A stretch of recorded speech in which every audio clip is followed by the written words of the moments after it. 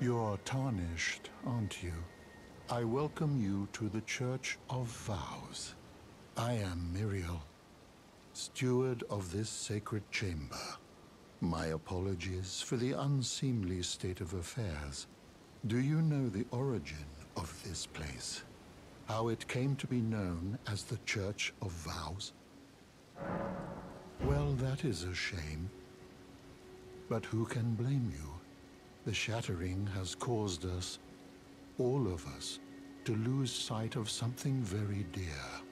It is here, at the Church of Vows, that the great houses of the Erd Tree and the Moon were joined by the matrimonial bond between red-haired Radagon and Rennala of the Full Moon. And so our church holds in view the monuments of both houses, the Erd Tree of the capital and the Academy of Liurnia. Oh, was there something you needed? You are free to show yourself around. I would serve as your guide, only my legs aren't what they used to be. If you find anything of use, you are free to take it with you. Unless, perhaps, you are in search of instruction, in which case I will share all that I know.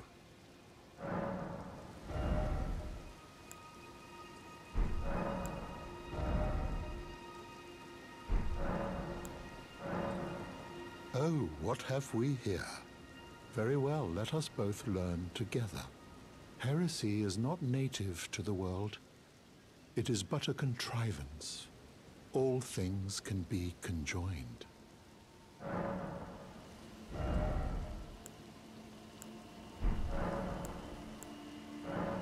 Oh, what have we here? Very heresy, all thing.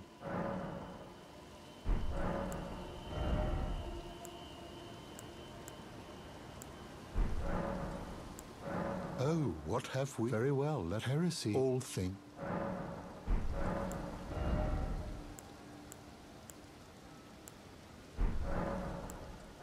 Oh, what have we here? Very well, heresy, all thing.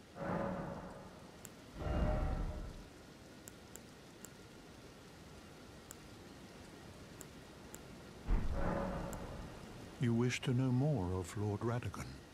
Lord Radagon was a great champion, possessed of flowing red locks. He came to these lands at the head of a great golden host. When he met Lady Rennala in battle, he soon repented his territorial aggressions there, and became husband to the Carian queen. However, when Godfrey, first Elden Lord, was hounded from the lands between, Radagon left Rennala to return to the Erd Tree capital, becoming Queen Marika's second husband and king consort, taking the title of Second Elden Lord. The mystery endures to this day as to why Lord Radagon would cast Lady Rennala aside, and moreover, why a mere champion would be chosen for the seat of Elden Lord. You know, it's said that Lord Radagon harbored a secret.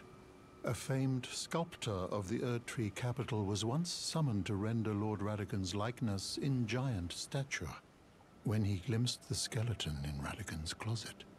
And as such, it's said the great statue harbors his secret too. You wish to know more of Lady Rennala? She is queen, head of the Carian royal family, and governor of the Academy of Liurnia, the great and beautiful full moon witch. Sadly, her heart was broken when Lord Radagon left her. And then, when the Academy rebelled against the royals, she was locked away in the Grand Library.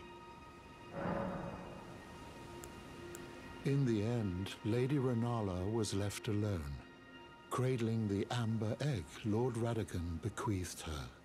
Now she devotes herself to it through forbidden rite, the grim art of reincarnation. You would do well to remember, severing a vow, strongest of bonds, has consequences ever more dire.